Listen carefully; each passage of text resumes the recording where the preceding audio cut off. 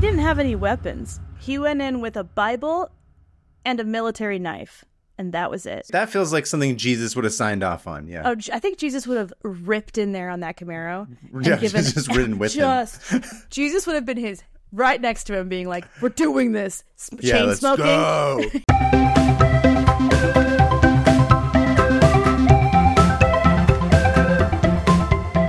Hey everyone, welcome to 500 Open Tabs. I'm Hannah Hillam.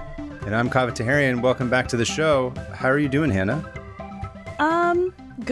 Weirdly good. Again. Really? Yeah. I went camping. That's strange. I went camping. Yeah, that sounds nice. How was your camping? Frog. I found a frog.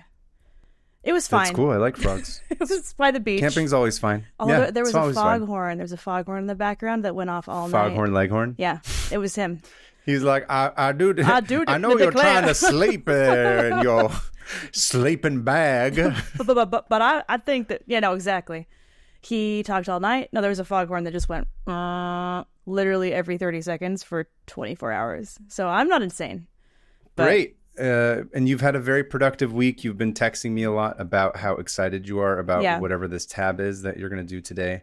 Yeah. So I'm excited to finally know what the shit that even is. Well, hang on. How are you? You can't just move past. You asked me. It doesn't matter. Yes, it does. I'm fine. I was going to say I'm doing well.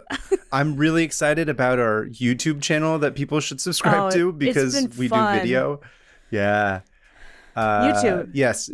YouTube. Yes. If you're listening to this, continue listening to it, but also you can watch it because you can see the weird faces we make at each other and also the images we put up on screen. Long story short, we mentioned this before, but we have a YouTube. We're trying to reach a higher number of subscribers. So please greatly do that appreciated. So if you have a YouTube account, go subscribe. But that's basically the only thing that's interesting in my life. Otherwise, the YouTube account is the only thing that's interesting. Oh. Nothing else. Yeah. And of course, we're getting ready for New York. By the time this comes out, we're only going to be a couple of weeks from New York Comic Con, which we will be there. And I'll only be 2 weeks away from my book launch. So lots happening, lots going on. Cat people. Which also we should probably mention at the top now is that in the coming weeks we will have some fun guests on the show because Hannah is going to be too cool for us. She's abandoning us for a book tour for a couple of weeks. So we're going to have some fun people fill in. So keep your eyes peeled and your ears... Peeled? Peel your ears. Uncorked? Uncorked. Keep uncorked. Your ears uncorked for the special guests. I like the idea that everyone's ears are corked. All the time. I mean, with headphones. Yeah, but with headphones, that's usually what it is. Remove the headphones. So you can hear in the distance that my book is out, or that there's sorry, I'm talking about my book. I meant guests that are replacing you. It's fine. I can't be replaced. No, not at all. Anyway, that's all the updates we have. Yeah. Why don't we get into it? I'm curious, what do you got for us? I know that I should have gone first, but for reasons that will become obvious, I'm not going to go first this week because first is the worst, as we used to say on the playground. Absolutely. And it's going to be. So get ready. Great. Perfect. I shouldn't have hyped you up. Just put your expectations like down here. Well, now you're all stressed out. Now I'm like, of course I am. You said. Why wouldn't I be? You're like, oh, Hannah's been talking about this all week. Yeah. And I'm like, no. Literally because of the words that you said to me, which is, I think this is my favorite tab I'm ever going to do. So no pressure. All right. So I got to set the scene, right? Okay. Before I can tell you the article. Okay. It is the early 1990s, and we are in... Already love it. Here's the thing about this story is that it's fraught, but it's real cool. And it's the early 1990s, and it is the height of the war in Bosnia and Herzegovina. The Balkan conflict, if you know anything about it, it's deeply depressing and complex and layered and can be looked at through many lenses of economic, ethnic, religious, and regional. And the extremely watered-down version is that the Balkan region has always been the meeting place of multiple religions and cultures and empires.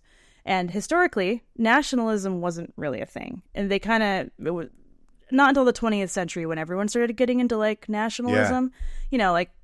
Our favorite, our least favorite people on earth, the Nazis. Wow, Hannah Hillam on the record talking about her favorite nationalists. Yikes. I should say the most infamous being the Nazis.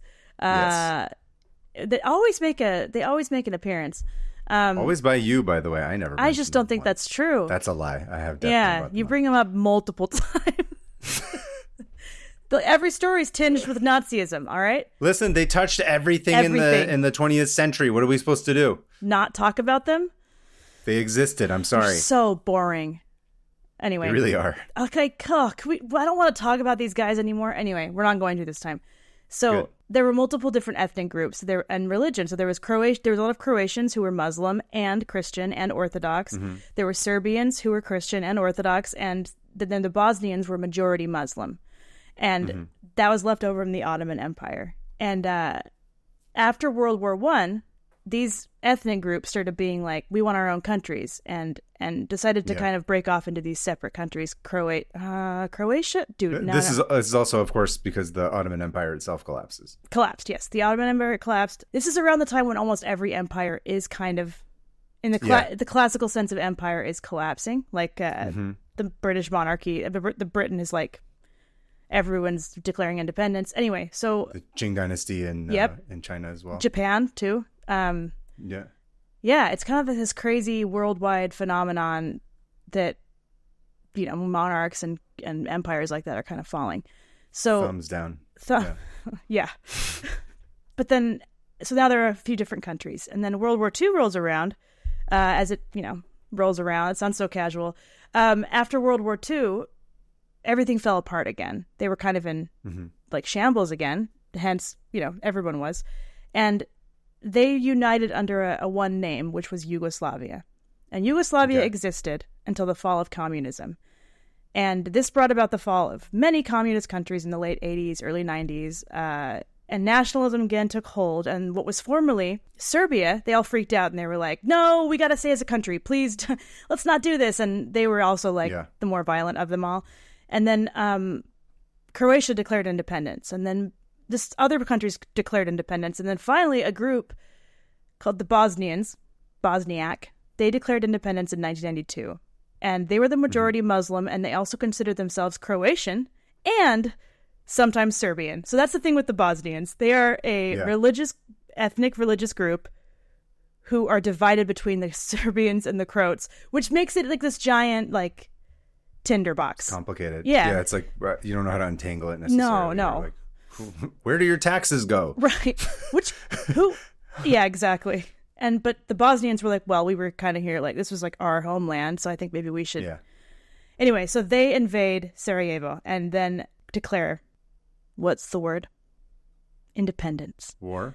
Independence. Sorry. And the rest of the world was like, whoa, guys, hold up. Let's chill. And they like, did not hold up. The Serbians were like, don't worry, we got this. And they proceeded to systematically and ethnically cleanse the Bosnians over the next 3 years. So if you want to be deeply depressed, you can go read about it, but we're not going to get into the genocide of this. And I'm sure I barely scraped the surface, and it's just way more complex. That is all to say, all of this conflict resulted in a new sort of modern siege warfare that we hadn't really seen before, which was people were trapped inside cities, unable to move from building to building because there were snipers everywhere. And so this is sounding sounds a little bit familiar. Yeah. It's not happening now. Snipers everywhere, so leaving your house meant you could possibly be shot in the street or death, step on a landmine, and it happened all the time. And people would often be pushed to limits, eating dog food or drinking dirty water, which led to illness and death. It was horrible. Like, it was horrible. And it was fully documented because everyone had video cameras now, camcorders that they could easily access. And anyway, medical aid wasn't available, and neither was food, because the Serbs or bandits would bomb or destroy or intercept any humanitarian aid. And the humanitarian aid that did get through was very sparse. So, for example, to tell you how bad this was, the siege of Sarajevo lasted for 3 straight years. So there were people in that city from day one for 3 straight years.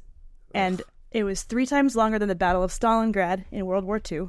And it was bad. So what resulted was an actual war on civilians and children, because that's what it was. It was It was civilians, and they all had to learn how to live in the shadows and survive. So that's the backstory.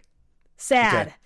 But don't worry, I'm about to pick it up a little bit, okay? Okay, good. So let's say you're in Sarajevo, okay? And you've run out of food. And you could risk going to find something, but you would be risking death. And you decide, well, maybe I should just wait for humanitarian aid. But no, they were bombed. They were destroyed. Yeah. And you can see snipers on roofs. You can hear distant gunfire. You can see military outposts. You can see almost like people forming their own like military units to like protect themselves. And you are in some bombed out house, right? Trying to find shelter. And you're starting to lose hope, right? And then suddenly you hear a faint sound of an engine from the back streets. And with a whoosh, almost like a whisper, a 1979 dark gray Camaro rushes into view. All right? Okay. And you're like, what is this Camaro doing here? You run inside, lock the door, tell everyone to get down. You don't know who it is. Yeah. But no gunshots come. No one bangs down the door. Instead, you hear a man with a Danish accent announce that he's from the American military and he has supplies. So you open the door and you see this dude, kind of stocky army man, wearing studded leather gloves, night vision goggles, a Kevlar helmet, a flak jacket, with a cigarette hanging out of his mouth. Okay? Yes. Love it. And he takes the cigarette out of his mouth and he's like, my name's Helge, and I have tons of supplies for you. Sorry, I just need to go ahead and buy the rights to this story right now. Too late. I'm typing. I was like, this is fodder. Helge, I think Helge sold the rights to this like 2 years ago. Okay. I couldn't understand his broken English on Facebook, but I think because you bet I went and stalked Helge. He's alive. Yeah. Then Helge is like, well, I'm going to bring the stuff in. And he changes into civilian clothes because he sees there's children in there. And he's like, well, I don't want to scare the children. Yeah. And so out of the back seat of his Camaro and the trunk, he starts unloading hundreds of pounds of food, water, blankets, sanitary supplies, diapers, Lego, straight up Lego. This dude, Danish dude, comes in with Lego for the kids because he got them to donate National treasure. Seriously. Right. Danish national treasure. And, he's an ambassador. Right. And he brings extra, clothing, anything people could need. Medicine, most importantly. And he sticks around and he plays with the kids. And then he gets back into his Camaro and he drives into the night. And this sounds like literally Santa Claus. I was just about to get to this part where I call him a post-apocalyptic Santa Claus, all right? Because as he drives away, you hear gunshots from snipers because, dude, these snipers know about this guy. And they have spent the last couple of years trying to kill him. And but the sniper bullets bounce off the car because guess what? That car is fully armored.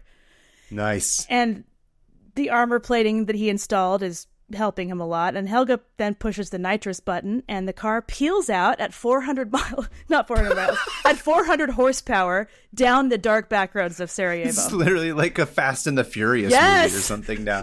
But just hit the nitro. Boom. I'm obsessed with Helge Meyer. This man. So all of that leads to me telling you the story of the Ghost Camaro and God's Rambo. Or I like to call him the man with the biggest balls in the Balkans. So, Helge Meyer. Hold on. Do you plan on showing me any pictures of him? Shoot, I got so excited. Hold on. I got to send you some pictures. I'm so excited to see what this man looks like in his car. I'm obsessed with this dude. Okay, here is... the biggest balls in the Balkans. The biggest balls in the Balkans. I'm going to send you a couple pictures of this Camaro. And there's Helge with his cigarettes, with his... Oh, God. He looks exactly what I thought he would look like. Yep. Whoa. Isn't they cool? Yes. That's all of his gear. And the Camaro, of course, has that intake on the front. This just looks like a Batman version of a Camaro, basically.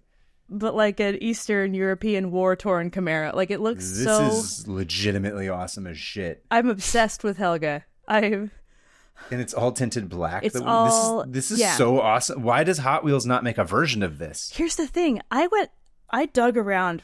This story is not places. Like, I couldn't find it in any news sources. I found his accounts of it, a book that he wrote in Danish, and a bunch of car blogs that like love cars. We talk about it. Sick. I know. Okay. All right. So Go ahead. Sorry, I just really wanted to see what it looked like. Biggest balls in the Balkans. So Helge Meyer is a Danish special operations soldier who had fought alongside American Green Berets and had been trained by other special forces.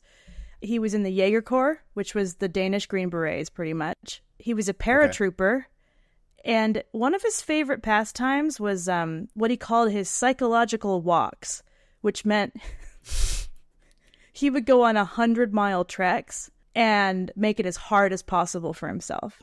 This reminds me of my cousin Arya that we hung out with in New York, where he was like, I need to walk 20 miles today around the entire island for fun. Arya was like, I walked 20 miles today. I'm like, why?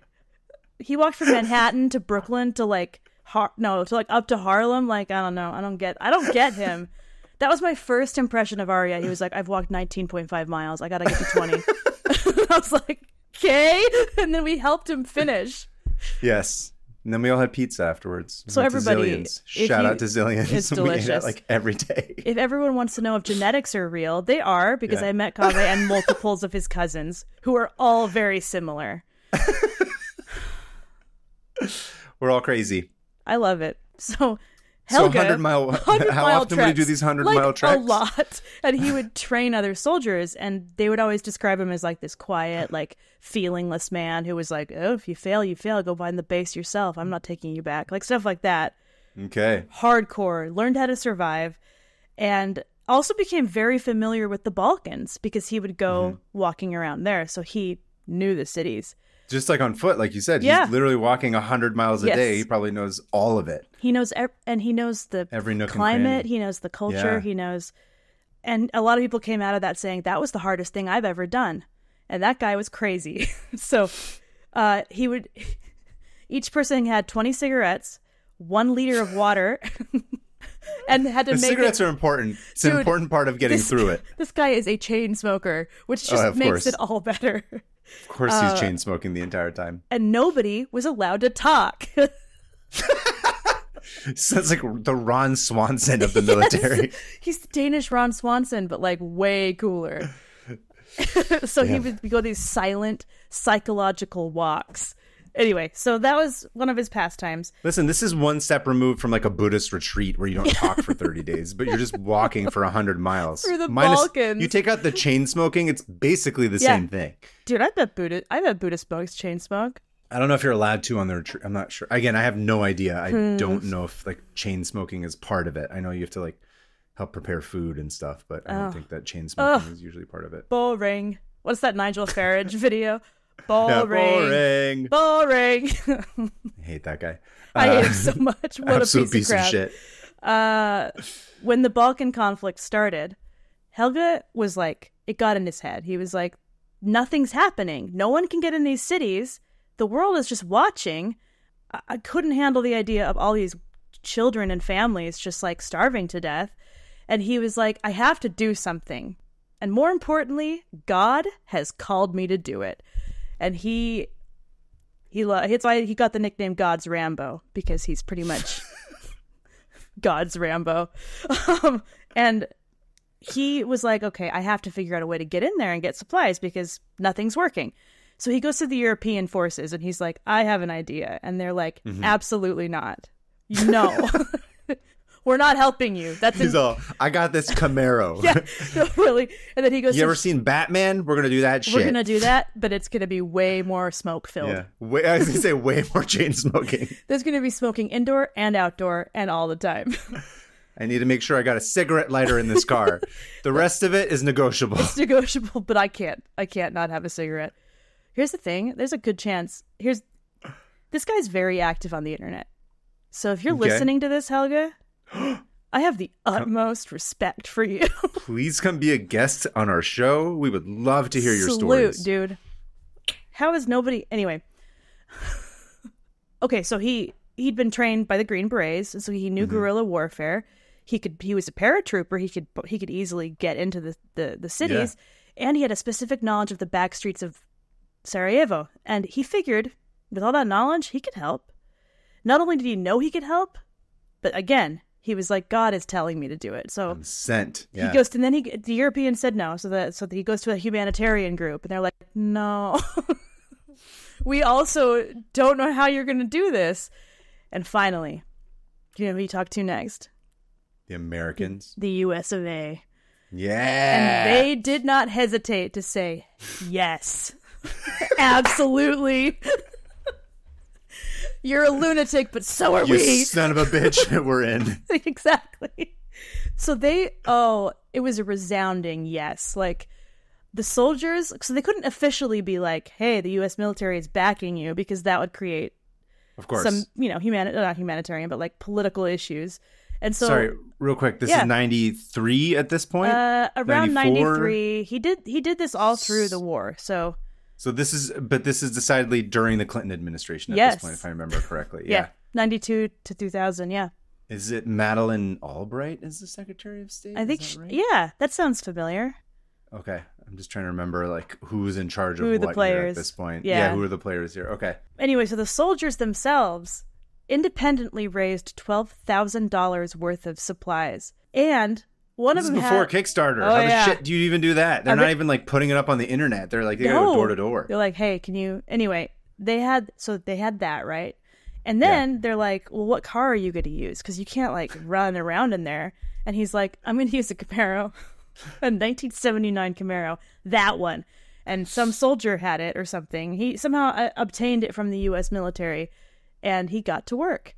So first, I'm going to tell you. Is there any explanation about what his reasoning was for the Camaro as opposed to like a Land Rover or something? I think he just liked it. Yeah. They're very fast and small and sleek, and most importantly, American. Yeah, tough. Actually, I don't know if they are. I don't know anything about cars. I'm car blind. So first, he modified the stock engine with nitrous oxide, and he brought the horsepower up from 170 to 440. So yes, yeah. Then he attached Kevlar sheets to the back window and doors. He removed the indoor dome lighting. He painted the entire inside of the car black. He removed he added a plow blade, an iron plow blade, in the front of the car so that he could clear debris as he drove. I'm curious as to do you know why he would paint the entire inside of it black? Is it just so that he can't be identified, or like what is it's just to blend in. Like, if you think about it, something could glint off of light, and because his whole thing was like, that's a good point. Yeah, he wanted to. But it's a Camaro. They're gonna hear this giant ass like. I'll get engine. there. Okay. So. He did do something with the engine to make it quieter. And he did. Okay. Also the tires. So the tires are these special kind of tires that were like filled with like I can't remember what they're called, air flat tires or something, but they're quieter. And so he was able to figure out a way for it to only really be loud when he did the nitrous. With the nitrous, okay. That was to just get out of sticky situations. Yeah. You know. So he I love him. I love this man. And then he painted it infrared matte black, the same paint they use for stealth aircraft, so that it couldn't be picked up on radar or thermal scopes. So amazing. That's why they called it the Ghost Camaro, because wasn't. What a great name for a car, right? So the good. Ghost. I'm gonna call my car the Ghost Camaro, even though it's not painted black, or is it a Camaro? He then added a military... The Ghost Matrix. Actually, that's a very cool name, too. That is. Is that you drive a Matrix? That's awesome. You have a Toyota Matrix. Yeah, Ghost Matrix. There is a conflict going on right now, and you do have a car. That's true. I'm going to come in with a Toyota Matrix. Yeah. All 4 cylinders and 1.8 liters. It won't go fast, but it's gas efficient. And it's got a hatchback. Immediately murdered. Immediately just killed. Dead. Immediately killed. So then he installed a military GPS system, a fire suppression system, a thermal detector so he could see where people were in buildings. This is just literally Batman. This is literally the Batmobile. Yes. He also did a ground-to-air radio to be able to communicate with aircraft. And finally, The last touch was a rubber ducky on the grill because he wanted it to have... Nope, it was yellow. Oh, okay. All right. I love it. The one pop of color. The one pop of color. And next he needed armor because he wasn't about to... Here's the thing about Helge. He didn't have any weapons. He went in with a Bible and a military knife, and that was it. So he was pretty religious, it sounds like. Yes. Going in with the Bible, like loving, like seeing like I'm sent by God. Yeah. I'm sent by God to do his work in this area, but really hardcore. So he only brought a knife. Doesn't sound wrong to me necessarily in terms of like what you should be doing in terms of like what the spirit, the good spirit of religion is whatever to help works people so that they don't get killed. It feels specifically Christian, like as what it should be. Like, I was like, that feels like something Jesus would have signed off on. Yeah. Oh, I think Jesus would have ripped in there on that Camaro. Yeah, just ridden with him. Jesus would have been right next to him, being like, "We're doing this." Chain smoking. Chain smoking with him. Just toss it, multiplying all the fish and loaves for everybody. Yeah. Wearing studded leather gloves. Just a knife and a Bible. And that's why they, called him Rambo, or what was it? God's Rambo. Love it. God's Rambo. Or in German, I think it's Gott Rambo or something. Gott Rambo. Also a cool name. He had an army-issued knife, and he considered his faith and his dedication to this enough. And he also didn't believe in murdering anybody, because that was, which is interesting, because he's a soldier. He brought basic tools. Well, maybe it's because he's a soldier that he doesn't like murdering. He's like, I had to do enough of it, and I don't want to do that anymore. I could easily see that. Yeah. So he had basic tools like an axe, fire starter, etc., but no real weapons. And he was like, well, I got to protect myself. So he got himself a Kevlar helmet, a bulletproof vest and flak jacket, studded gloves, and pretty much just dressed himself like a hardcore biker wearing Kevlar. He, over the next few years, Helge completed over 100 missions on his own by himself with the help of the supplies from the U.S. Army. In daytime and nighttime. So he started being like, okay, nighttime's not enough. I'm just going to go during the day when everyone can see me. And giving away literal... Oh, I see. Yeah. This makes sense why everything would have been black then. He was only doing it at night. Primarily working at nighttime missions. Okay. And yes, that makes much more sense. He had... The car was so good at... Like, he could easily, pull into the city, get into the city, and hide the car in the rubble and make it look like it blended in. It was small, compact, and then he was able to, go house to house or whatever. Like you said, a post-apocalyptic Santa Claus / Mother Teresa, who's actually nice. I don't know. He was shot at, chased, never captured. After a while, everyone knew about him, including the soldiers, and they were like, the guy in the Camaro, kill him. Thorn in our side. 3 years, not a single shot hit him. That's awesome. I know. One went over his helmet and skimmed it. And then one time he had to dodge an explosion, but he did. Just dodge an explosion. Yeah. There was pretty much an open warrant to kill him on sight. He even worked after the war was over. So he did this all through the war and he ended up helping rebuild the city and help bring supplies still into it. He did not stop. Dude, this car is so cool. Yeah, it really is. And the man's cool too, but I'm obsessed with the car. Anyway, he's still alive. By the way, if you're, don't forget, we are on YouTube. If you are on YouTube, you can watch this. You need YouTube. to. I was about to say you can see this car and all this stuff. It just literally looks like. You got to look at these pictures I'm about to put up because here's him handing toys out to children in the daytime.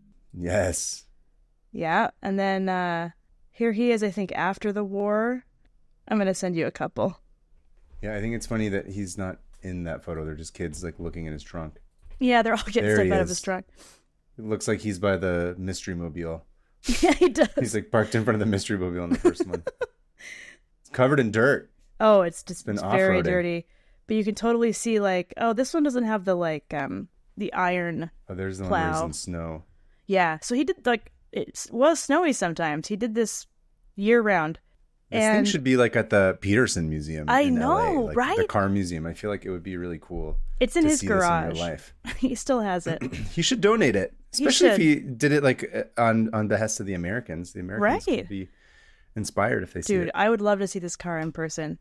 But nowadays, even after the war was over, he still helped, and he called his car his trusty war horse, which I think is metal and awesome. And nowadays he lives in Germany. He's in his 70s. He got married, and his wife hates his car. She's like, you're obsessed with it. She's like, I'm sick of this car. Why is it taking up space in our garage? And he's like, I'll never get rid of it. I was like, who is this wife that doesn't appreciate this? Yeah, I'm sorry, lady. No offense, but, But maybe have some not respect one to judge your for marriage, the car. but yeah, exactly. The car that saved all these kids. Like newborn babies, got food to them. Anyway. And he recently painted the car bright orange. Of course he did. What? So I'm going to send you a picture of him posing in front of his bright orange Camaro now. No. Yeah, everyone was scared. like, why'd you do this, dude?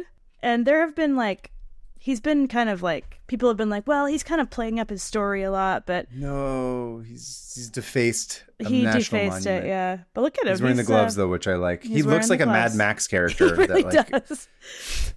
Especially when it's orange and he's wearing the studded gloves and he's got his sunglasses on. If you want to see looks it, like go he's to the all, YouTube. hey there, Max. Hey. Furiosa. So when the war... Exactly. When the war broke out in Ukraine a few years ago, he was like, I gotta do it again. I'm back. And his wife was like, no. No, you're 70 years old. Yeah, you're 75. You're not doing this again. And he was like, you're right. But he said if he could pull it off, he would. And I want to end on this quote of his that I thought was really great. He says, I want to tell you that it is useful to do something, even if you're alone and the circumstances are fatal. And you don't have to drive a Camaro into a war zone filled with medicine and toys for children. I could do that because I had the military training and my special connections. It's about helping out on a daily basis down to the smallest thing. We can all do something to help others. So I thought that was pretty cool, and I'm also obsessed with him. Let's take a minute to examine that beautiful statement of masculinity. Of just like, you don't have to be like a dude who runs into the war zone and gets shot at to be like a person that matters. Right. You can just do what it is that you can, even if it's small, and not doing anything is worse than at least doing something, no matter how small it is. That's a good message. I endorse that. I feel like that's the kind of shit that you don't hear as much as we should these days. Use that for whatever is happening in real life, Yeah. I think that's wonderful. Yeah. So that's Helge Meyer and his ghost Camaro. Literally just the coolest name ever. I know. Helge Meyer and his ghost Camaro. I found him on YouTube. He has a YouTube account, and he's always leaving the most... Does he do interviews? Nobody comments on everyone's videos they make of him. That's why I'm he's going to hopefully tag... He's going to... Yeah. And so I wanted to... maybe later I'll do it, but he writes... He writes some really not unhinged, but just like very boomer responses to things. Okay. But not boomer in the bad way. Boomer in the way that's like, aw, you're trying. You're 75 years old. You're 75, and you are anyway, and it's sweet. That's Helge.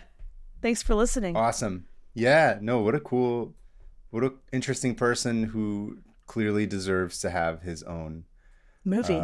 Not just movie, but, I think we need to be selling those cars. I think the car needs to come to the Peterson Museum in LA, which, if you've never been, is a really super cool museum. One of my favorites. Black Mom. It's a very cool museum. Yeah. It would fit right in. It really Again, would. Especially next to like the Mad Max cars and stuff. Oh my gosh. Like an actual, in a DeLorean or whatever. This guy here's one that's in real life. Did not mess around. He was fully prepared to die every time he went in there. So you're saying that people are saying that he's exaggerating his story? No, not exaggerating, but they're like, oh, you're trying to make money off your story? And he's like, yeah. I am. That's not why I did it. I'd be okay with that guy getting a little bit of cash. Yeah. But yeah, that's fine. I'm like, if he did something cool, if he's like broke, he didn't do it for the money. He did it because right. God told him to. Listen, like you said, he's boomer trying to like exist in the year 2024. Yeah. Everyone's got to have a side hustle. If your brand is that I'm the post-apocalyptic Santa Claus, by all means, go ahead. I think that's a good. There are worse things to try and capitalize off of rather than trying to help women and children who are starving in a war-torn zone.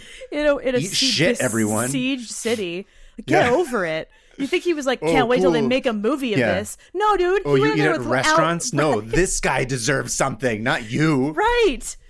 He's got a Bible. Oh, I forgot to say that whenever he completed a mission, he would color. He would paint the edges of one page in his Bible gold, and he was trying to fill up the whole Bible.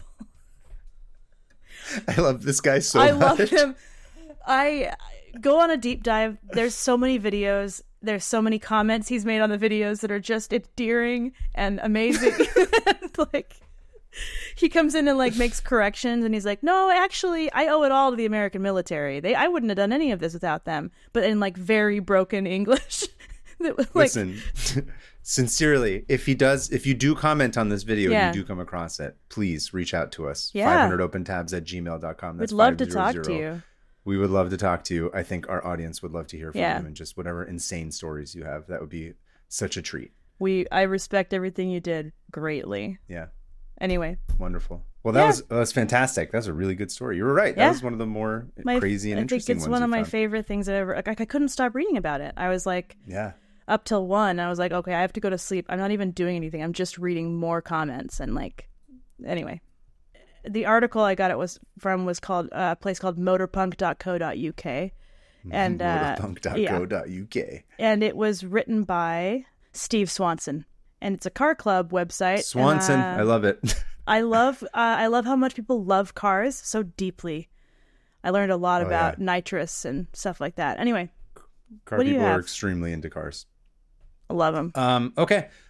Funny enough, it's not too. I mean, this is sort of like the yin and yang of what you're talking about. So mine is about, and I'll explain. So this tab is it's about a dude. Playing a dude disguised as another dude. What is that from? It's from Tropic Thunder. Anyway, so despite loving science fiction as a genre in film and comics, spaces which I also contribute to, sadly, my literary knowledge of science fiction is a little bit limited. Same. I tend to only really know like the Hall of Famers, like Asimov and Bradbury or whoever, neither of which I really like to read, to be honest with you. Like, same. A lot of old science fiction novels are tough for me to get through, which is not to say that they're bad. It's just harder for me to get into them in that sense. I have a hard time holding focus on books, which sucks. I used to be able to zip through books, but now I'm like, I can't get through it. Anyway, go on. I can read certain books. I find some of it just ends up being a little bit like kind of detached in the way that it's written, which again, that's fine. That's just my own personal preference, not to say it's good one way or another. But so apologies to all you sci-fi people out there. That hopefully that's not sacrilege, but I'm not familiar with the stories of today's subject, or I was not before this. However, his story is nevertheless fascinating. Cool. So back in the 1950s and 60s, a man named Cordwainer Smith. That's right. It's Cordwainer Smith. Cordwainer Smith? Cordwainer Smith. That is a very specific, you know how people are like, I'm a Taylor, so my last name's Taylor. I'm a Smith. Cordwainers were people who, like, I think made clothes or something, right? Shoes. I don't know. Shoes! Yeah. Cordwainer Smith? Oh, I'd call him Cordwainer. Cordwainer, that's what I was telling Sarah about this last night. And she's like, Cordwainer? And I'm like, yeah, he's got a cord for a wiener. Yeah, it's disgusting. Cordwainer Smith. He takes it out. It's repulsive. Anyway. Everyone hated him. Cordwainer Smith. Cordwainer Smith was revered for his thoughtful approach to the genre, earning him Hugo and Nebula nominations, as well as many devoted fans.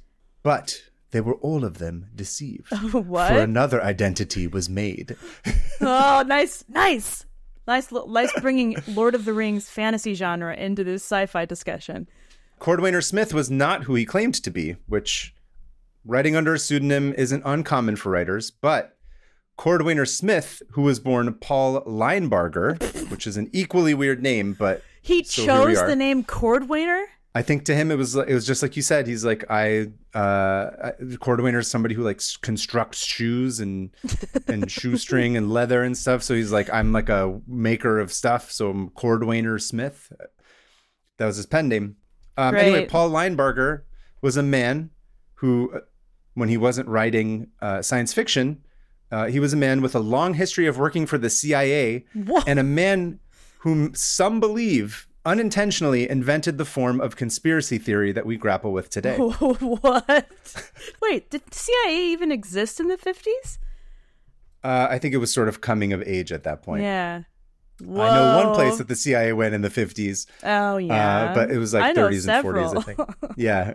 I could think of one that has... They're kind of all over. They got their cords in everyone's wieners. Yeah. I don't know what that means. I don't remember the exact year that the CIA started, but it was definitely happening in the 50s. Anyway, I'm going to say this up front, that this guy is like super fascinating to me. And if anyone wants to give me money, I will make a feature documentary about him. There's so much to explore in regards to a really interesting character study, but there's also like this cross section of global politics and this like dorky world building science fiction author. Just give me money and I will make this for anyone who's listening. What combo of person is he that makes, you know, the crosshairs of all these things make this one person? Wild. So anyway, I'll get into this and you're going to love this just right off the bat. So let's talk about Paul Linebarger. So Paul was born into a family of government service. Oh. And at the turn of the century, Paul's father, Paul Sr., was a cavalry lieutenant in the Spanish-American War. Whoa. His focus was Spanish law, and he was very good at it. And it even earned him a nickname from his son as the Judge. That's how he referred to his father. The Judge. Dude, that's a great name to put in your phone when your dad calls. The Judge is calling. Will you answer? Calling. Yeah, even when he wrote about his father, he'd always be like, the judge this or the judge that. He wasn't even like, Dad. Yeah. I'd love to psychoanalyze that. So this reputation earned him an appointment as one of the first U.S. judges in the Philippines, which was a newly seized American colony at this time. Yeah. So we're talking early 1900s. And it was there that Paul Sr. met Sun Yat-sen, which I tried to look up the exact pronunciation. It's Sun Zung-zun. Is it China? What is it? Never mind. He was the man who would go on to lead the revolution that overthrew the Qing dynasty and became the first provisional president of the Republic of China. Oh my gosh. That's why I was referencing the Qing dynasty earlier when you were talking. I was like, oh, funny enough that you were talking about nationalism. I want to try to figure out how it's pronounced. I watched a YouTube. It's Sun Zung-zun, I think. Sun Zung-zun. Sun Zung-zun. Anyway, he met the guy who would go on to overthrow the Qing dynasty. Wild. Interestingly, I don't know anything about him, about Sun Yat-sen, but he became, like I said, the first provisional president of the Republic of China, and he's somebody that is recognized both like in mainland China and in Taiwan. Oh, like he's somebody that people are still like, he's kind of okay on everyone's books because he was the person who sort of ended the previous dynastic tradition and ushered in the modern era of China. I love how many parallels there are with my story right here with the nationalism. So I was like, oh, it's interesting. Yeah. Why does it always happen? I feel like that happens a lot. Camels. Yeah, exactly. Joe and alligators. Alligator Joe Camel. Anyway. Yeah.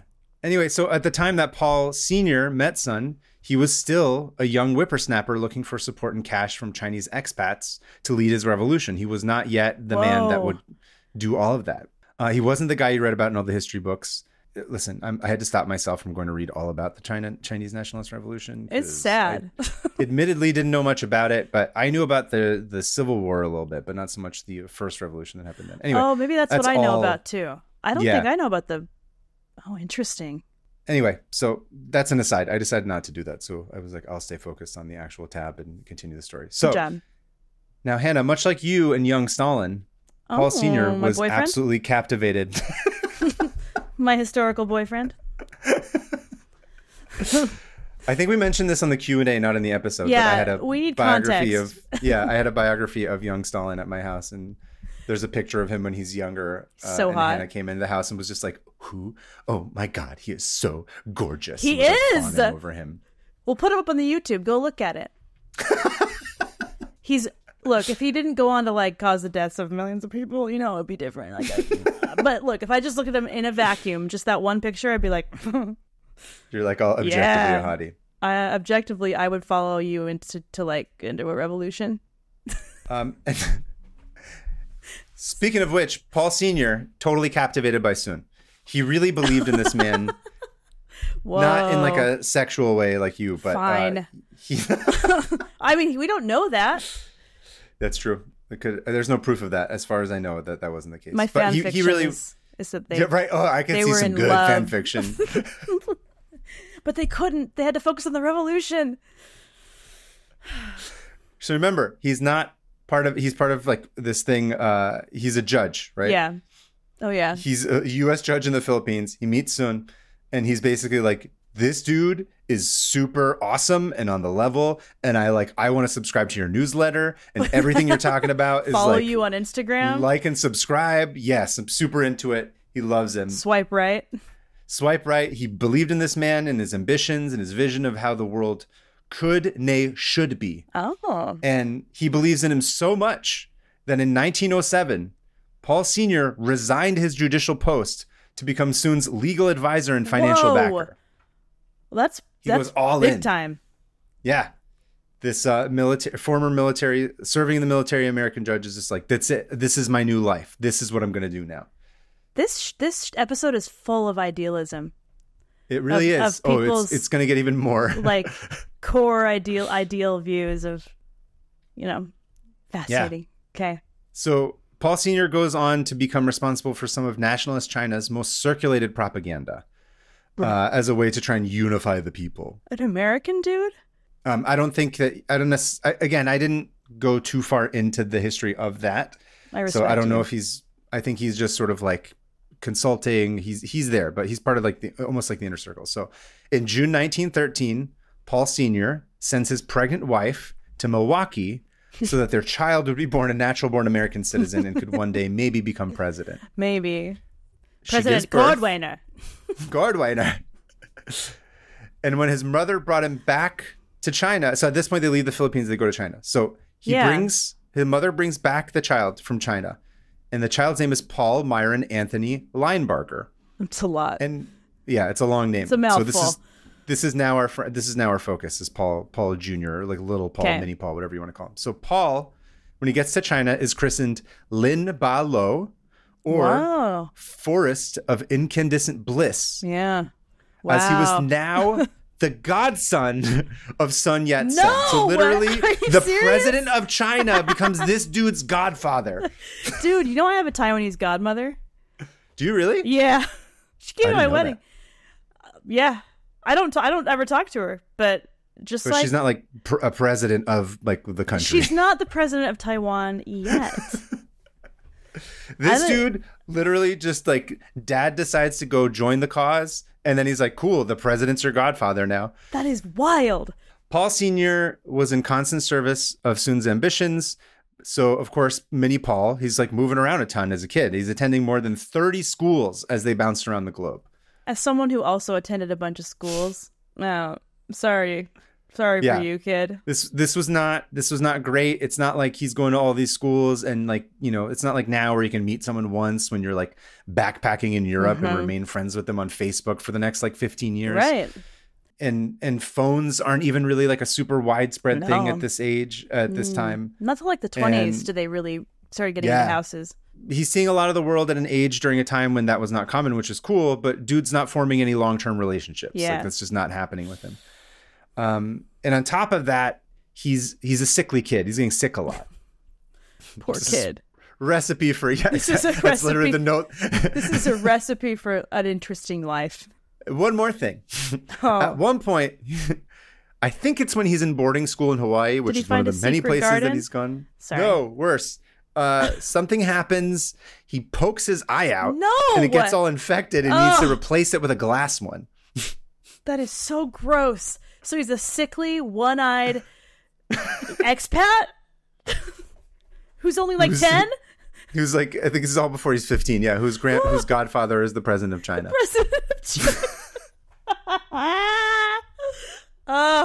And somehow I'm remembering he goes on to write science fiction novels.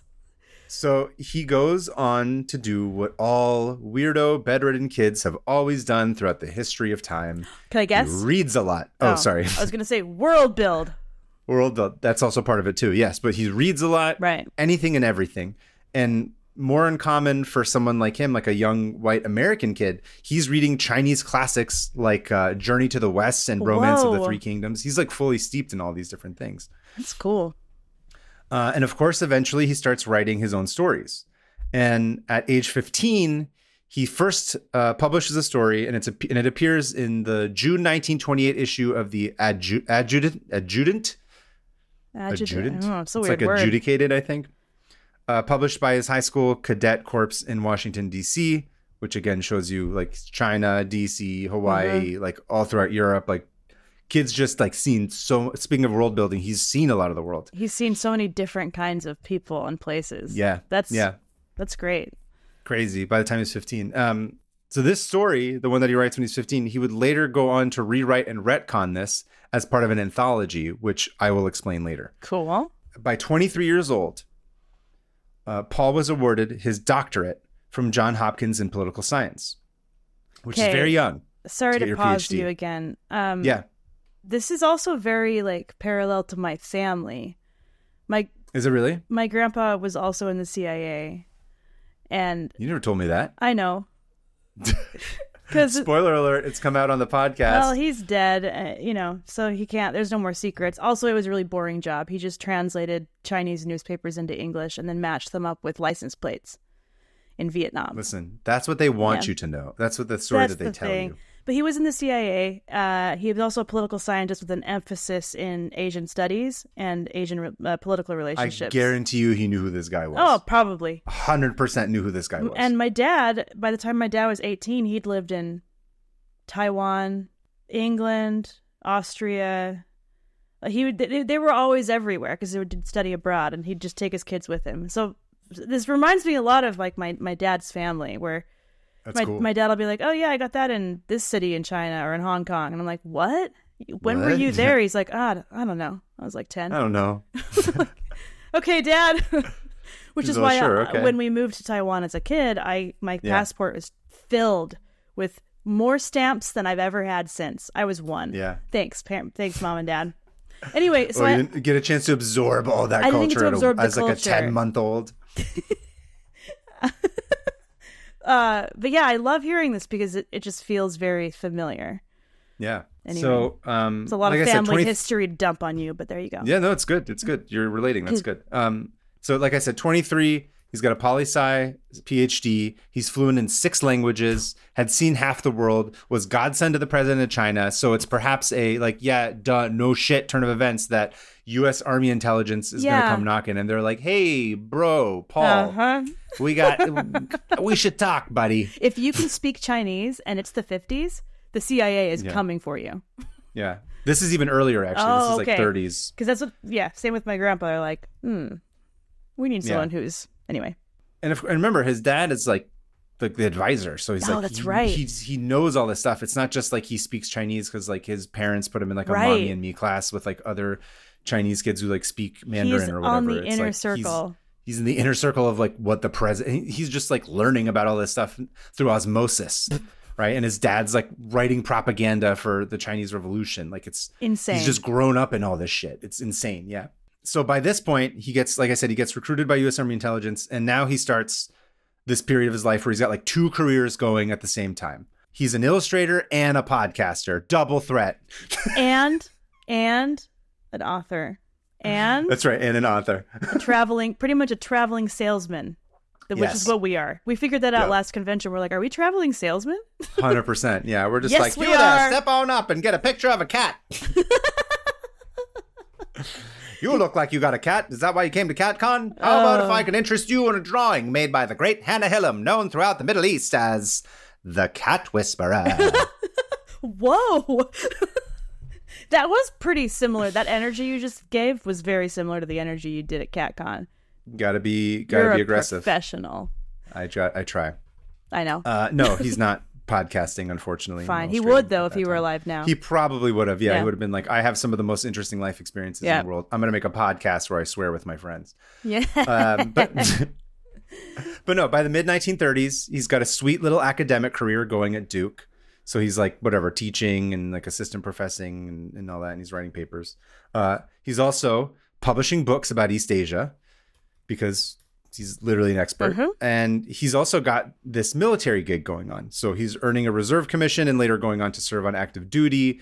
And with a bounty of academic, military, and professional experience, Paul quickly became one of the country's foremost experts in psychological warfare. Okay, one more thing. I'm sorry. Yeah.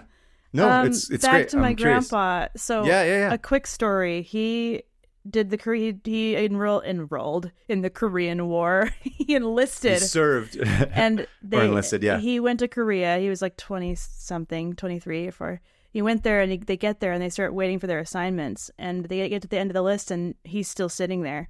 And they're like, well, we don't have an assignment for you. We'll put you in propaganda. How about that? Oh, shit. And so my grandpa created like leaflets that they dropped all over Vietnam. Wait, really? Oh, in Vietnam or in Korea? No, Korea. Sorry, in Korea. Okay, hold that thought. Oh my gosh. Okay. That's crazy. Really? Okay. Yes. Just hold it. I want to know more, but let me. That's all I know. Oh, okay. I can find his memoirs. Shit. No. Oh my God. Okay, wait. We're getting hype. Tell me. We're getting really excited. Okay, so becomes an expert on psychological warfare, and he's also like just super duper really hated communism and would dedicate a lot of his work to trying to destroy it and take it down. And now this is where Paul's thinking to me gets really interesting, because he recognized the US's disadvantage in the propaganda wars. And this is where he starts to sort of split from his upbringing with his dad, and he builds on new ideas brought about by people like Edward Bernays. Remember, Freud was like 5 seconds before this all happened. Like all this idea of like psychology and like how the brain worked and like repressed childhood, whatever, like that's all relatively new. Like, and even the idea of not propaganda, but like public relations and like how you interface with the public and use it and use psychology as a way to get people like to either purchase things or jump on board. Like that's brand new. That's like less than 20, 30 years old at this time, as both as a profession and as a science and as a thing that people are studying. That's so crazy how young that is. Yeah, it's all in its infancy. So it's brand new in the popular imagination. And Paul believed that without dogma or class hatred, American propagandists really didn't have great stories to tell to convince people to join their cause. And he saw it working for communists across the globe, spreading like wildfire. The stories were simple and they're clear and they're effective. Yeah. And, you know, it's just literally like, hey, there's capital and then there's everybody else. And the real enemy here is capital. And if capital doesn't have, if they've got all, it's really clear. It's very emotional story. It's like a easy way to like get people hooked on it is sort of how, because he's thinking about the mechanics of it. Yeah. And also, don't forget, his godfather was once again literally the dude that founded the party that like Mao was fighting in the Chinese Civil War. He was like, dude, communism sucks. Wow. We got to do something. He was on the ground. He was like at the source. That's crazy. Yeah. I am loving this, by the way. I'm in heaven right now. I love this. So he starts making the case that you can't just bombard people with whatever you want them to believe, as is the practice, or was the practice of communist propaganda at the time, i.e., you tell a lie enough times and it eventually becomes the truth.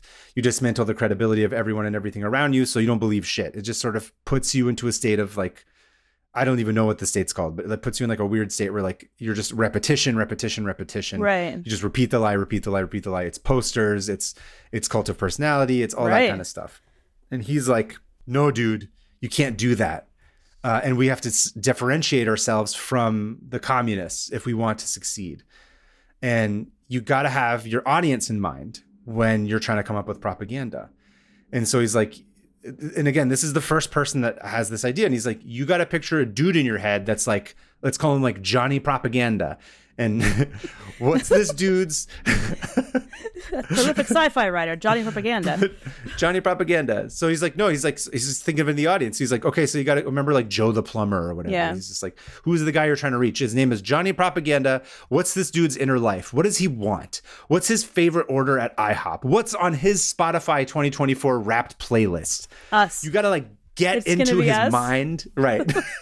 What podcasts is he listening to? How often is he listening to them? He's just like, you got to create like a psychological profile of the person that you're trying to reach and really think about who they are, what their loves are, what their desires are, what their interests are. And you got to like get in there and then meet them halfway. You got to meet them where they are. That is so crazy because like all those old magazines, the National Geographics, you can see how they didn't apply this to any advertising whatsoever. They would just have a full page with all the information about the product listed with a picture of it. Yeah. There was never any like, hey, housewives, we know you need this. It was just like, here's the info.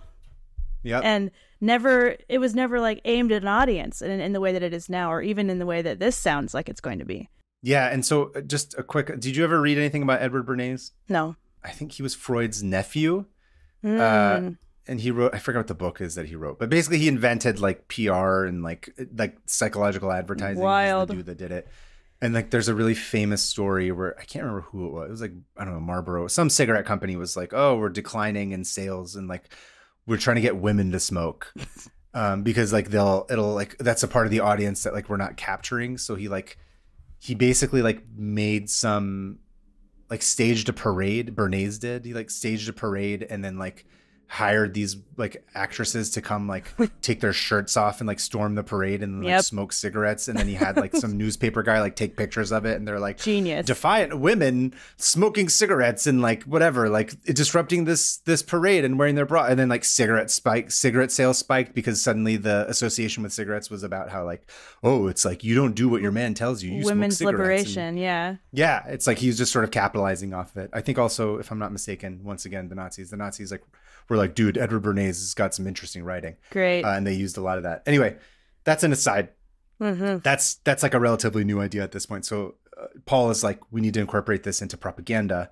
But kind of to your point, it sounds insane, right? Because it's still, we're talking about propaganda and we're talking about overthrowing countries. But like, you know, I'm by no means an expert on this guy, but I get the sense that he's sort of an idealist. Yeah. I don't think that it was like this thing where he's like, I want to murder people and like exploit resources from, I think he's raised in this mentality, in this sort of childhood of like, he's an idealist. Like he's seen this man who's like, I'm going to go back and like consolidate China and make it this thing because we don't believe in like this former, like I think Paul, he really believes in sort of the, if you think about like other inventors, like even Einstein, like with the splitting of the atom, he was like, I was just trying to figure it out, and now everyone's killing each other with it.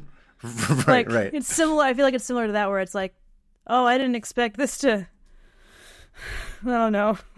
Yeah, and again, this is so insane to even say, but this dude literally, in terms of how to make psychological warfare more pointed, is like, we need to really use empathy for this, which, like I said, just sounds nuts, but that's literally what he's talking about. Okay, guys, I know it's uncomfortable to care about others, but we have to pretend for a minute. It's like, if you understand your audience, they will respect you, and that's how we win hearts and minds. That's like his big sort of thing that he says. Again, totally twisted and insane and like so much to unpack. But that is the broad strokes of what he's sort of fighting for. Of course, after we drop the bombs and effectively end the reign of the Japanese Empire in 1945, East Asia suddenly becomes vulnerable to the intervention of communist regimes. Yes. Very famously. So in the late 1940s, Paul goes on this like long road trip, and he's tending to one communist insurgency after the next. And first he's like in Malaysia. He ran psychological warfare operations in support of the British forces fighting Chinese-led communist guerrillas. Then he goes to advise anti-communist efforts in Thailand, the Philippines, and in Indonesia. He's going all over the place. And occasionally he's even hopping back into China to help the nationalists from losing to the CCP, because he's like, you know, that's when the Chinese Civil War is happening. And he's just like, no, I got to go in and pop. He's doing a lot of Southwest flights throughout all of East Asia, like bouncing back and forth. Good airline. Free suitcases. Bring bring whatever he wants. All of his propaganda stuff. And somehow between all of those overseas missions, he moved from Duke to the Johns Hopkins School of Advanced International Studies. And in 1948, literally writes the book on psychological warfare titled, you want to take a guess? Psychological Warfare. That's correct. Yeah! Literally wrote the book called Psychological Warfare. I'm pretty sure that book is floating around one of my family members' houses. It's still referenced today. Yeah, I've seen that book. It's an important book. Obviously, I didn't have the time to read such a dense, huge book in time for this. But I know it's important, and I know that psychological warfare is a big thing. So going back to your pamphlets. Oh my gosh. Okay. So as an aside, from 1950 to 1952, Paul was deployed to Korea. Oh my gosh. Late in the conflict, when Chinese soldiers began to surrender, they were approaching American troops with weapons still in hand, because dropping them was considered to be dishonorable. Oh. So they wanted to give up. They were like, we surrender, but they weren't putting their guns down because culturally that was too much. Not a thing, yeah. And American soldiers, on the other hand, were like, these Chinese soldiers are walking towards us with their weapons. Right. We're going to shoot them. And so they were killing all these Chinese dudes who were surrendering. Oh. And it wasn't good. So Linebarger met with Chinese prisoners to devise a series of Chinese words a soldier could yell when he wished to surrender. Culturally acceptable words like love, virtue, and humanity that did not insult the soldier's honor, but when said together were phonetically similar to the English words, I surrender. What? Whoa, what? Okay, that's genius. That's genius. Thinking outside that's what I'm saying. I'm like, that's serious. Like, that's big brain shit. That saved a lot of lives. And not by dropping a goddamn bomb on top of everybody. Right. It's like to teach him a lesson. No, yeah, that was he's like, yeah, how about we meet them halfway and like come up with how about we do like the slightest bit of work to understand these people. Man, World War II could have ended differently.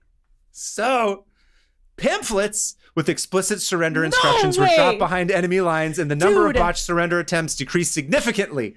Okay, those were the exact years he was there. Your grandfather was probably dropping those pamphlets. He was in charge of that. I'm having a moment.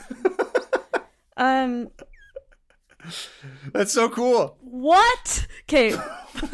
My mind is a little bit blown right now. I'm having a moment. He's I just thought it was such an interesting approach to, again, psychological warfare. Yeah. He's a cool dude. And smart. Anyway, smart. Yeah. Very much like he's a very, as you can tell, he's, as you will learn, he's a prolific not prolific. He's a very creative thinker. So, and after Korea, he heads back to Johns Hopkins to resume his teaching and researching duties. Because remember, he's sick a lot. Remember, he was like, he's a sickly kid. He's not this dude who's like ripped and like in super good shape. He's sort of in and out of whatever. He's too busy using his brain so that his body can't necessarily catch up as much. He can't just keep going into the jungle like, what is it, God's Rambo. God's Rambo. Yeah. He's not he can't keep fighting revolutionaries and like being in the jungle and stuff. He needs to rest. He needs to rest his frail body so his big brain can think of more ways to not kill so many Chinese people. Yes. And remember, he needs rest. And he's like us. He cannot sit still. Oh. So it's when he's bedridden back home, which was very often, that this insanely prolific man begins a new hobby. After writing all these other books and like propaganda stuff, he starts another statecraft thing. And politics. Yeah. He starts a new hobby, which is writing science fiction stories. What in the world? So like he's just like this genius, like politician, like analyst or whatever, and he's like, you know what? I'm gonna write about alien boobs. Because that's what they all were. Can't sit still. Can't sit. Well, good. Look, I deeply relate to that. Deeply. Like, even if I like what I'm doing, I'm still like, gotta have something else, What's next? Yeah. Wow. Speaking of what's next, that's where I'm going to leave this in next week. I knew it was a two-parter, and that still really bummed me out. I was like, I could brush over, just sort of do a greatest hits of like some of the stuff, but I was like starting to read some of the bits of the stories, and I was like, these seem like there's quite a lot to unpack here, and sort of how they tie into his experience. I was like, that's why I was saying at the beginning, I'm like, oh, this should be a feature doc at the very least, if not like a thick biography. And I don't say that like, flippantly. I feel like there's a substantial amount of stuff to unpack with this man's life and his personal experiences and how they play into his work. So I actually did something I haven't done before for this show, which is I ordered a copy of like a best of collection of his short stories. Awesome. I am probably digging myself into a hole that I won't be able to fulfill by the next time we record, but I'm going to try to read at least some of the bigger ones that are like a little bit more prominent and they're famous. I've already sort of I've glanced at sort of like the overviews of them, and they're really strange. Ooh. They're not the science fiction. They're not like Asimov or any of those guys. It's like a very different form of storytelling, which is why I was so interested in it. It makes sense. He has a very different upbringing and background. Yeah, and I think the whole idea of anyway, whatever. You know what? I'm not going to give it away in terms of like what I think was happening there, but I think next week I'm going to try to explain some of those stories and sort of talk about how I think they play into his broader life. But he's genuinely like this guy is fascinating, and I don't know anything about him, and I hadn't heard anything about him, and I think there's a case to be made about there's a bigger story here. Anyway, so I love characters like this that are like you see where they are in every era, and how, you know what I mean? Like he's just a weird connector of so many things that you wouldn't expect. The godson of the president of China. Yeah. Who invented modern psychological warfare and then got sick and wrote sci-fi. Yeah. Who was actually, it seems like a kind-hearted idealist from all accounts. A nice dude. Yeah. I mean, that's the funny thing though, in terms of like a character study, right? Like hearing those things, you'd be like, oh, this guy's like intense and like wants to overthrow government. No. Seems like he just was this very like, no, it's like, you know, we should help people by like not killing. Yeah, he's like a nerd for sure. Wow. Anyway, I'll get more into it next week. What a cool story. I'm very excited. I'm also still kind of reeling from the family connection. I can't quite get over that. That's awesome. There's a chance he maybe came across him in his time. Awesome. Woo! Anyway, that is my tab. Why don't we go ahead and close up our windows? I'm going to close, obviously not all of them because I have to continue. But what were you thinking for, I think it should be like the sound of a Camaro with like gunshots going after it. That doesn't really sound like closing anything, but I just want that. Yeah, I want that. We're not going to, it'll just run over the tabs. It'll peel out. Like, and then run away, and then there's like distant gunshots. Yeah. Okay, perfect. You want to count us down? Yeah. Oh, I have to go find the tabs. Just a minute. Okay, 3, 2, 1. That was my car impression. Closed. All right, moving on to listener emails. I believe you're up first. I am up first. Okay, this is from Felix in Austria. Hey, Hannah and Kaveh. Greetings all the way from Vienna, Austria. Loving the pod. Love Vienna. Here's a post about... Have you been? I've never been. Oh, it's a beautiful city. Really? It's beautiful. It's like one of the cleanest cities I've ever been to. Ooh. Yeah, Vienna's gorgeous. Gotta go. Here's a post about being buried in a bog that I tried sending Hannah on Instagram without success. And it's just a picture of like what looks like melted puddle of human remains. I'll put it up. But anyway, as for listener tab contributions, here is my tab. What's the worst that could happen picking the wrong song at karaoke night? Angry stares, disgusted faces, maybe a grunt or a sigh. Wrong. Filipinos take their karaoke very seriously. It's their national pastime, many passionate hobbyist singers being excellent at it. For performers and audience alike, following a karaoke etiquette is expected. Failing that can elicit strong reactions from karaoke enjoyers. In rare cases, those reactions can get really out of hand. Uh-oh. In the so-called My Way killings between 2002... Oh, no. Have you heard of these? These are... No. For like Frank Sinatra, My Way? Yes. This is absurd. In the so-called My Way killings between 2002 and 2012, more than 10 people were reportedly killed in connection to singing Frank Sinatra's song My Way. So there's a whole... This whole crazy... I've read about this before where they're like... It would incense people so much that they'd sing it wrong, and then the song itself that they would like literally murder each other. Dear Lord. Other countries aren't immune to karaoke-related rage, though. Assault and even killings have been reported in other countries. Some examples are listed on the wiki page above. Looking forward to the episode every week. Certainly looking differently at dams, barbed wire, and whales these days. Keeping it Josie in Austria, Felix. Yeah, the My Way killings. Good day, mate. Let's put another shrimp on the barbie. Do you remember from Dumb and Dumber? Yes, I do. Yeah, okay. It's a pop culture reference, you remember. This is why I never do karaoke, is because I don't want to get killed. I don't want to die in that way. Yeah, in that way. I did karaoke at Chicago Comic-Con, and it was the first time I ever enjoyed it. What did you sing? My Way? No, I sang... No, you sing the Limp Bizkit version of My Way. My Way or the Highway. No, I sang Should I Stay or Should I Go by The Clash. Okay. And everyone made fun. Everyone was like, "What is this?" And I'm like, "You know what it is." They didn't know, should I stay or should I go? They knew, but they were all like, "Oh, it was like kind of like a different path." Like there was a lot of singing? like show pop tunes? and like K-pop and stuff like that. So anyway. You were with young people. That was the problem. I was with like people in their 20s.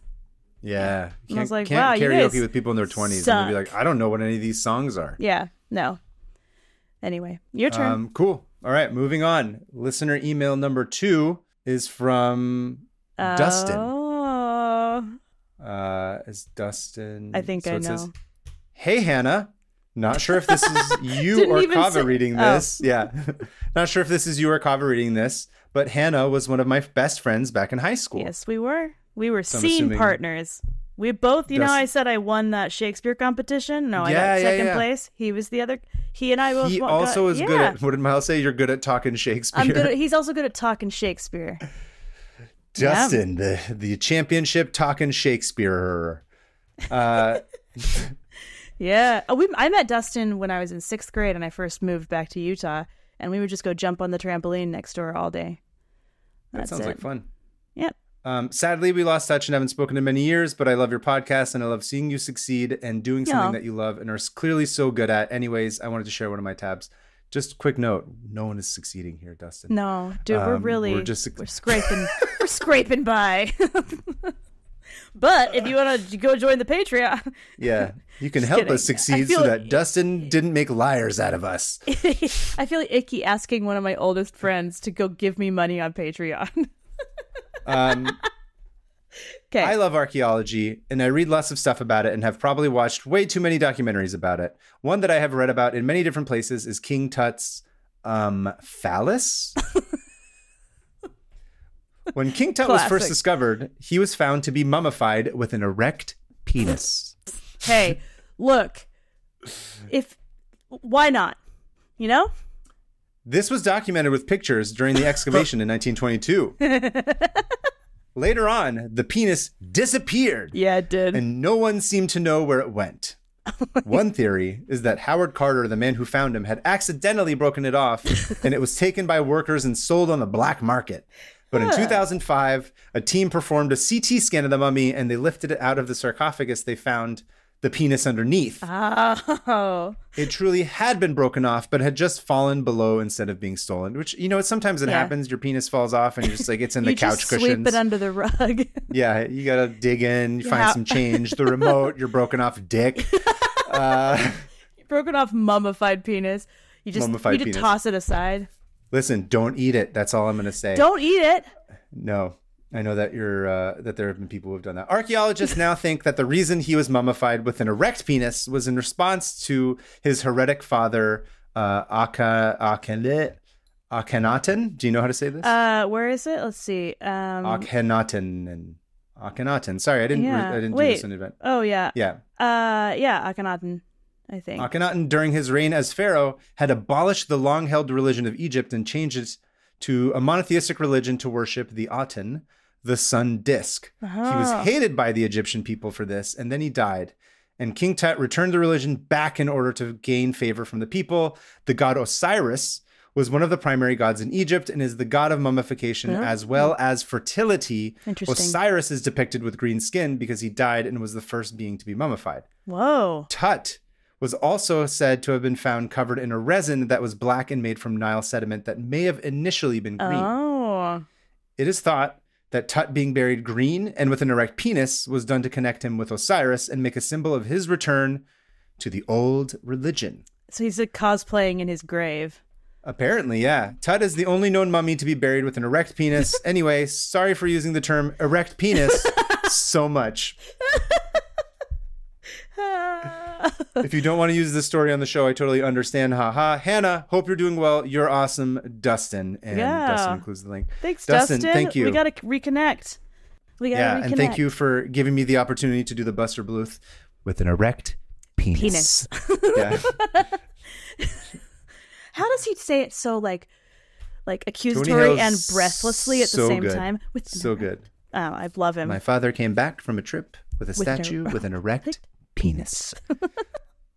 Anyway, if you have an email that you'd like to submit to us, please go ahead. Please,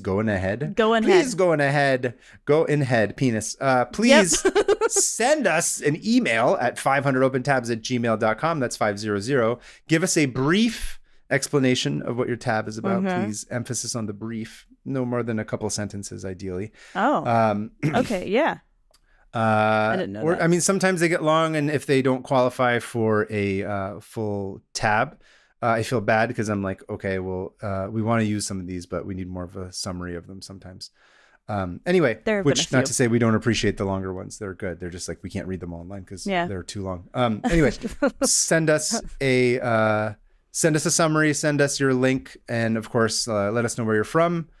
And what do we got coming up? We got a bunch of stuff happening. Also, we are interested in still taking voicemail submissions. Yeah. Try to keep it to under a minute. We'd love to hear more voices other than the ones in our own head. But Hannah, why don't you tell them, this is like end of September. Yeah. So we got New York Comic Con coming up. That's where we're going to be. 17th through the 20th, I want to say. Yeah. We'll have a table at C44. No, that was last year. Never mind. Somewhere. We'll be at New York Comic Con. We'll be sharing a table and in Artist Alley. And you gotta come say hi. We'll be insane, most likely, as always. And then I'll also I also have my book. Oh, and my book is coming out October 8th, and there's a signing at Book Passage in San Francisco, and also at Books Inc. in Palo Alto on the 8th and the 9th, and then at Vroman's in Pasadena on the 29th. You're also doing a signing at New York Comic Con, am I mistaken? Yes, at the Comic Con itself, at the Hachette booth, the book in the writer's block area, I think. And then in Salt Lake, I have a signing at the King's English on the 1st of November, and the 26th of October, I'm doing this all out of order. 26th of October, I'm going to be at Powell's in Portland, Oregon. So, as such, Hannah's going to be on the road because she's too cool for us, and she's going to be unable to record a couple of episodes. So we're going to have a couple of guests filling in for her for a couple of them. So what did I say earlier? I was like, keep your ears uncorked, and your eyes peeled. We got some fun guests coming on. There's a couple of them that we've already figured out. I'm excited about them. I think you guys are going to get a big kick out of them. But in the meantime, please, go sign up for the Patreon. It helps us. Yeah. Go sign up and subscribe to the YouTube. That really helps us. Please, rate, rank, like, subscribe, whatever, all that crap that we're supposed to say. You know what to do. You've been around. Just go it everywhere and subscribe everywhere. Subscribe everywhere. Go sign up for the Discord, which is growing bigger by the day. It's fun over there. It's fun over there. And of course, thank you, Alyssa, as always. Thank you, Alyssa. Putting an episode together for us. Anything else you wanted to I was going to say, did you already say Patreon? We did say Patreon, but we can say it again. Patreon, we got one. Patreon, there's lots of extra clips on there, and I'll be adding more of like things we do talk about but don't put in the episode, riffing, etc. So yeah. Listen, there's plenty of ways for you to continue enjoying our company when you're not just listening to this podcast, unfortunately for you guys. Wow. So keep it going. We've tricked them. Yeah. I think that's it. All that's left to say is Secundus Nixon shat here 5 times. And I'm going to say Secundus Nixon shat here 3 times because that is the original. That's true. That is the original. 5 times sounds better. It does. It's like 500 open tabs, 500 open Secundus shits. Nixon shat here 500 times. 500 open times. Yeah! Yes, there it is. Anyway, thank you everybody for listening. Thank you, Hannah, for your tab. Salute to the people we talked about. Yeah.